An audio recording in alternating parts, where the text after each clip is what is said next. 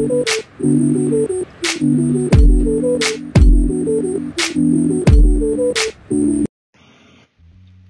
guys, I'm back with another video this week. This week is gonna be a little different. I got a comment on my second to last video, asking if I could do a more in-depth video on how I draw and my style and stuff. So I thought maybe I should just do a whole how I found my style, my art style, and yeah, and what my purpose is for it, you know. So yeah, that's what this video is going to be about. I know it's really hard to find an art style. It took me a long time. I've been drawing since I was like a baby, you know. So it took me a long time to, you know, draw in a way that was unique to other people and a little different than others. So yeah, I'm gonna talk to you guys about that journey. So the reason why I draw in such a sketchy style is because I hate outlining. That was the biggest reason for me, because I was drawing one day and I was like, if I don't like the style that I'm drawing in, if I don't like having to outline I love sketching, I love how everything looks in its sketchy form, and then I get to outline and I'm like, I don't really know if I like it as much as I did. It loses its personality when I feel like when I did my outlining. So I just decided to leave it in a sketch form.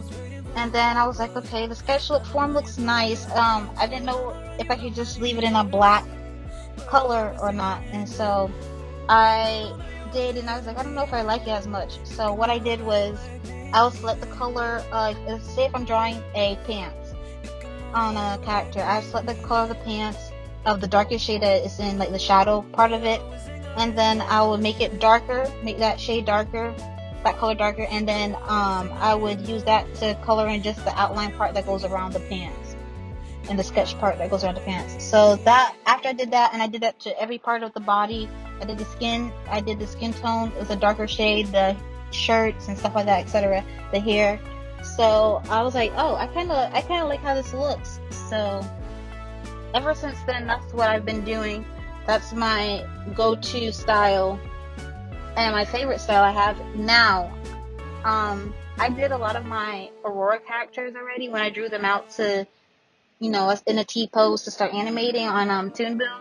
I did a lot of them in that kind of outline, that hard outline look, and I was like, now I look at I did the video on the 4 characters, 4 kids I did for my Aurora animation, and like I like how they look. They look, you know, more natural. They look like I don't know, they look like they're supposed to be there. And when I did the outlining on my other characters, it just looks weird. So I was thinking maybe I should just redo them in that sketchy style that I have now.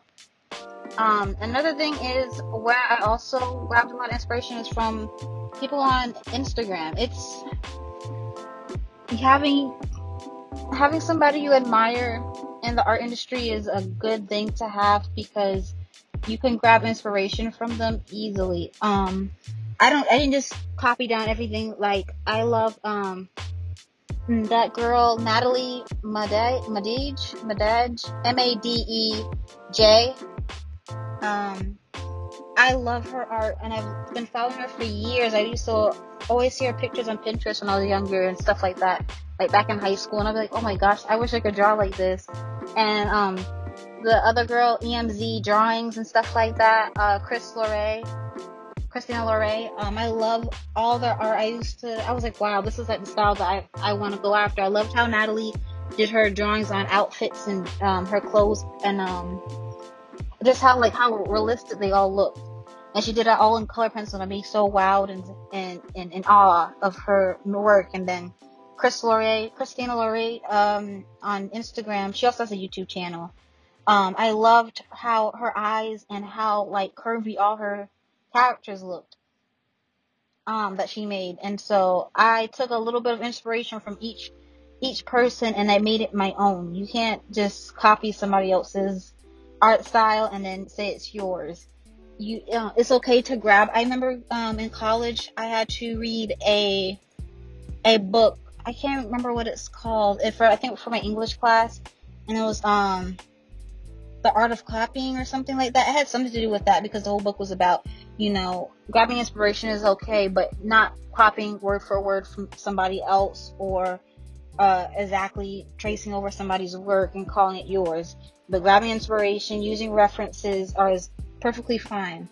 And I used to beat myself up a lot if I drew too much from a reference. I used to think references were bad, and when I got to art college, I was like, oh, everybody uses references. You're supposed to use references when you use poses. And so now that's what I'm starting to do. As you guys can tell, I always pull up Pinterest on the side when I start drawing, and I got my inspiration from there, from poses or outfits and stuff like that. But yeah, that's my favorite thing to do. So when I was in college, I had an animation professor. When I took my first animation class, Action Analysis 1, he said my sketching was bad because when I draw, I hash over things multiple times. I don't know if you guys could tell. Like, I go back over my lines and to recorrect them. He says it's like I don't know where I'm placing my lines or something like that. So ever since then, I can't get out of that style because I've been doing it for so long. But the way I do my art now, I love how it looks, and the way I render my characters after and stuff like that. I think it's all on personal preference now, because I took his I tried to do what he said. I tried to do, make more intentional lines, and when I actually think about where I want to put lines at and where I want to draw and put make an emphasis on and draw a line there. But I don't know, I just like the sketchy style look to it anyway. It's not just that I didn't know where I was putting my lines, it's just I like the sketchy look.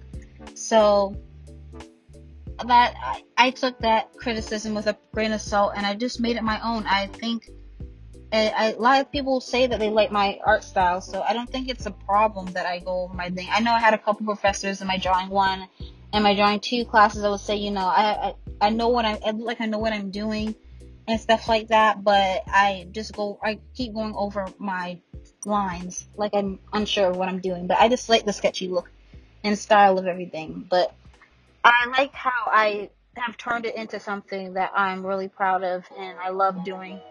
And it makes me enjoy art more because I like knowing that I have my own style of things. And then I like having I could draw different styles. I like having this style, like where I draw a little more sketchier and stuff, a little more messy. And then I like, if I have to, I can outline. But yeah, I just like being able to do multiple styles and renderings of drawing. But as you can see here, I am drawing first a girl. I draw her again. So it's not like her sister. It's just her. Going out, if she ever had to, going out in an outside day clothes, everyday clothes. And then the other picture on the right is of her in a more casual, quarantine outfit like the rest of us, just chilling around the house and stuff like that. So that's what she's in. And then you can also tell on the left, it's a more cleaned up version of my style. It doesn't have as many stray lines on the sides and stuff like that. It's still sketchy, but not as messy as maybe the one on the right that I have done. But I still love either style. If I had to do animation, I'd probably do it more on the left side, so it's just easier to keep up with, especially if I had to do puppeting animation. It's just easier to not have so many lines going everywhere. But yeah, I love, if I'm just doing a regular illustration, the left is like my go-to way to do it. I really hope you guys enjoyed this video. Give it a thumbs up, a like, if you want to subscribe if you're not subscribed yet. We're about to move, so I'm trying to post daily if I can. Not daily, but weekly if I can. It sometimes is around the 2 weeks area, but I'm trying to do it more weekly based. Especially since I'm going to school. I don't know if it's going to be all the every week, but I'm gonna try. Also, I'm trying to move to New York with my aunt, so it's a lot well, it's quieter there. It's only my aunt and my uncle and her dog that she just got, Cody, a little terrier, and oh no, not terrier, it's a Yorkie.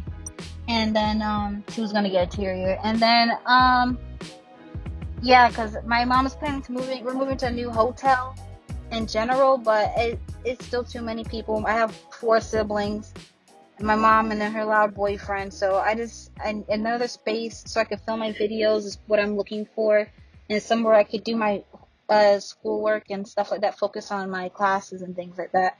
That's what I'm really hoping for to do soon. So a lot more videos coming soon.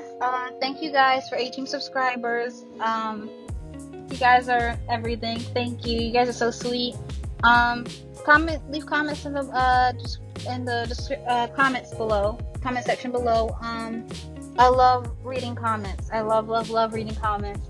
I want to do a special shout out to Taylor Rose. She comments literally every week on every video I do. Not every week, but because I don't put out a video every week, but on every video that I put out, she always comments, and she's been subscribed to me for so long. So I want to thank her for the extra support. And yeah, thank you guys for watching. Have a great day or rest of your week, since it'll be a week since I see you. So bye guys.